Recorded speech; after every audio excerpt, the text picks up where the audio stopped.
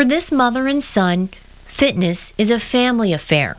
It's health, it's for a good cause, and it keeps our unity as a family together. Mark and Cynthia Torres and Cynthia's friend Cristina Lopez were riding with the flow of traffic in a bike lane on Jackson Road in Farr just before 6 this morning. They say they were wearing reflective gear, helmets, and lights.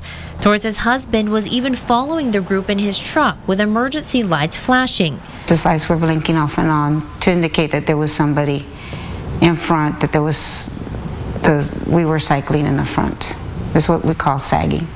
In an instant, Torres says another truck swerved around the protective vehicle and hit all three cyclists. Everybody flew up in the air, from my friend to my son. All of us flew up in the air. The driver who hit them fled the scene. How could this driver just be, going around a big truck like my husband's and hit my dear friend and my son and I, just like carelessly, jump the curve, miss the poles, and just hit all three of us and keep going without even stopping to render help. Torres' son Mark now has cuts all over his body. Mom's hip now makes her limp. The third victim, 41-year-old Cristina Lopez, remains in intensive care. I just hope we get justice for Cristina, because she's suffering right now. And my heart hurts for her, because I couldn't do anything.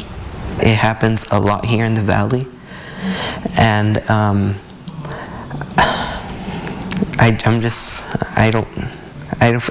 don't want to cycle anymore, to be honest. This family doesn't know when or if they'll be back on bicycles. I have the passion for the sport, because I never give up, for the sport of running, cycling, and swimming. But it's getting so unsafe, especially for the cycling.